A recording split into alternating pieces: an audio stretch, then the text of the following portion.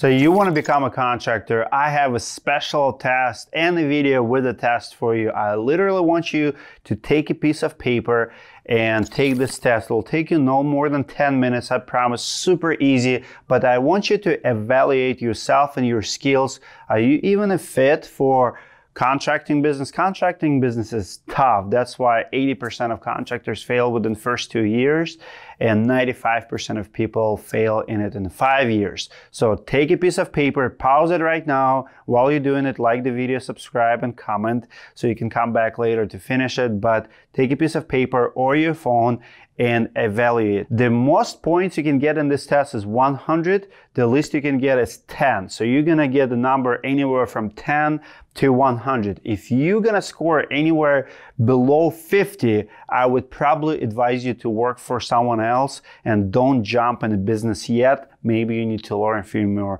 things before you're open. So let's go.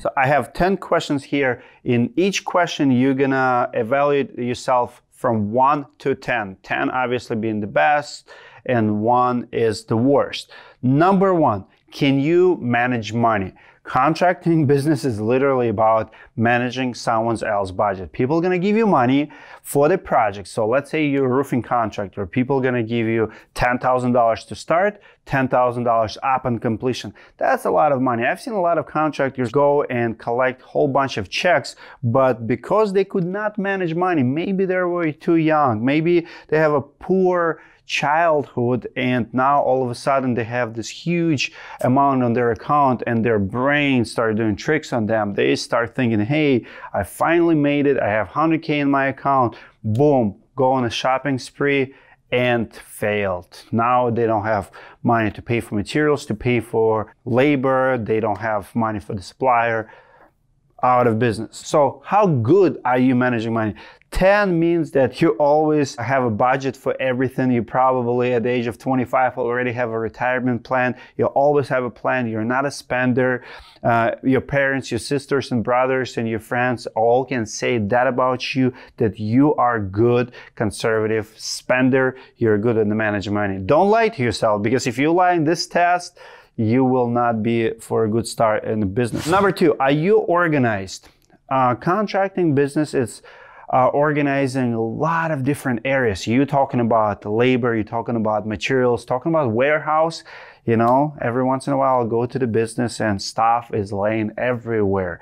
You cannot find materials for the project. Listen, if you want to make good contractor, you have to be organized. And maybe it's 5, maybe you're like 50-50, maybe you're organized when you have to. So be honest, give you honest grade here. Number 3, can you delegate? So many contractors are one-man operation because they cannot delegate. I was that guy years ago. If you work for me, you could only open boxes for me or sweep the floors, but you would not install.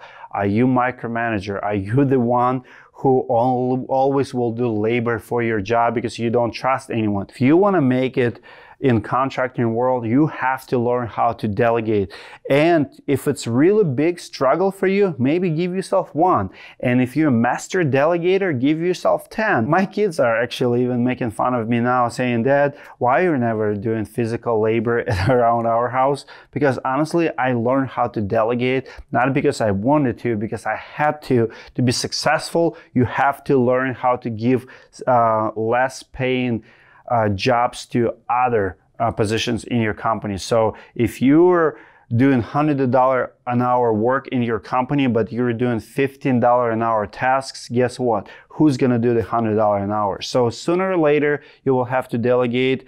And if you don't know how to, you will fail. Number 4, how good are you with communication? Contracting is all about communication. Communication with the homeowners, ordering materials, different cities, pulling permits, communicating with employees, setting up expectations. It's not just, all right, I saw the job, go do it. It's setting proper expectations for everyone around you. It's pretty much your full-time job. Just communicate. You are middleman. Believe it or not, like it or not, hate it or not, you're the middleman, and you have to communicate to all parties what is it that you're doing. You're pretty much taking money from here and spending here, and you taking orders from here and giving orders here. And you want to make sure that your communication is not broken along the way, or you will fail. And if you're a bad communicator, maybe give yourself less points here. Good person to ask how good is your communication would be your spouse. Ask your spouse or your relatives, hey, how good my communication skills? Number 5, can you work under stress? Contracting business is very stressful. You have theft happening on the job sites, you have material delays, time is money, and not always you can recoup what's been spent, what's been done. So you're gonna accumulate a lot of mistakes. Sometimes it's yours, sometimes it's people around you, but it will create enormous amount of stress. So can you work under stress? Maybe you're the person who just need to be 8 to 5. A lot of people are. Like if you're 8 to 5 job mentality, contracting business is not for you. Because if you arrive at the job and materials are not there, now you're sitting for 2-3 hours. But it also means at the end of the day, you might be standing late to finish the project and it's 7-8. Not might be your choice, but you will be under that stress. So mark here, can you work under stress? Number 6, are you a good marketer? I meet so many contractors who failed here. They're hardworking guys and gals and they do magic with their hands, but they never can tell the story about what is it they're doing. Nobody knows their work exists because they never posted a picture, they never shared the story. They say, well, my work speaks for itself. Well, guess what? Newsflash, nobody speaks to each other anymore. Everything is on the phone. So if your homeowner takes a picture of your job and shares with their friends, you might get a referral. But do you want to rely on other people referring you, or you want to take your marketing in your hands and start advertising your job? Look at that! Yeah, Where did he get this Who from? designed that, huh? Like Arnold Schwarzenegger says, you have to work hard and you have to advertise. If you want to be a successful contractor, you have to do excellent work on the job site. Then you have to advertise your work for other people to see, to give you more work in the future. It's very competitive and you're gonna lose to guys who actually know how to advertise their businesses. Number 7, do you have thick skin? When mistakes happens, do you overreact? What do you do? From 1 to 10, 10 would be, yeah, nothing ever bothers me. You can pretty much come and destroy my car. I'm just gonna call my insurance, no emotions. And 1 will be where you come to the office and someone made one mistake and you just flip and scream and yell and you just, oh, how people are so stupid. So in this business, you will deal with a lot of stupid people and it's your job to babysit them, to teach them, train them, and hopefully get something out of them in return. Number 8, how's your customer service? Again, ask your friends and family about this one. I would recommend maybe even go test yourself in McDonald's or something. How are you serving other people? Like if I would ask you, make me coffee and I complain about it because it was too hot, how are you gonna react? So contracting business is also a customer service business. You know, you can't be a dick about complaints. You have to be respectful. You have to be nice to people. You know, you have to deal with their problems. You will have people literally watching you doing their job. Sometimes homeowners will not be nice to you. Some of them will not pay your bills. I mean, you always have to stay professional. You always have to deliver the service. And where's your customer service falls in? Are you 1 or are you 10? Number 9. Can you stay humble or are you a spender? I see a lot of contractors failing here. Again, just like number 1, can you manage money?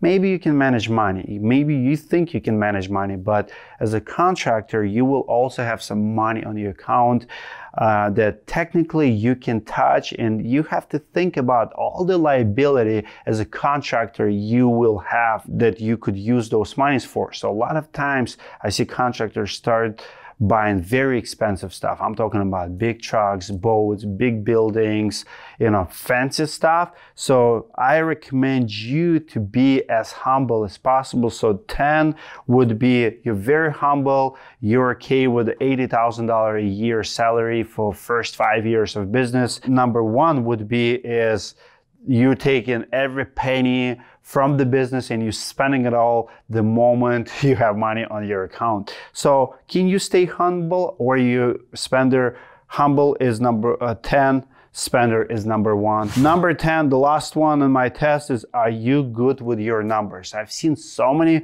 contractors go out of business because they never knew what's going on. If I call you tomorrow and I ask you, hey, do you know your numbers in general, even in your personal financing? Do you know how much you're spending on gas, how much you're spending on food? Do you know how much you're spending on entertainment, how much you're spending on your clothing? What are the numbers? Like, if you've never budgeted anything, if you don't understand numbers, maybe rethink about getting this career as a contractor.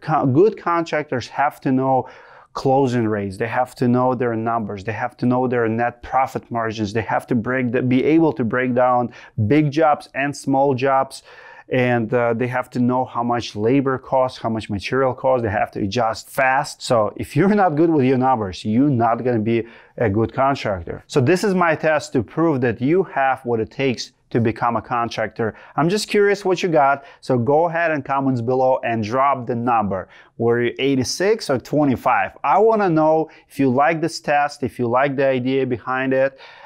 Give it a like. I always appreciate feedback. Trust me, it helps algorithm on YouTube. I read all my comments. I engage with you guys. This is very important video for me because I'm a teacher of roofing school and I want to help as many people as possible. And I want you to notice something, that you don't see anything about work itself. I assume that you know your trade, whether you want to become a painter, roofer, or maybe landscaper, it doesn't matter. What you do does not matter. Like, I can go right now and open a drywall company or painting company if I have 100 score in this test. Why? Because in business, what you do is not as important as customer service, being a good marketer, being a good money manager, being good with people, delegation, all of those skill sets. That's what's crucial. Just because you know how to install a floor does not mean that you will make a good flooring business owner. The same goes for any other trade. Maybe it means that you're good at your trade and you should work for someone, but it does not make you a good business owner. So my roofing school helps roofers become better business owners. I want to hear from you. Drop your score below. And if you want to talk about you opening a business and maybe take my advice or my help on your journey, check out roofing school. It's pretty affordable. We keep it as low as we possibly can to make it happen for us here, to keep making videos and online content. We have tons of videos in the school and hope it'll help you on your journey. Thank you so much for commenting. Subscribe to the channel if you're new. See you guys in the next video.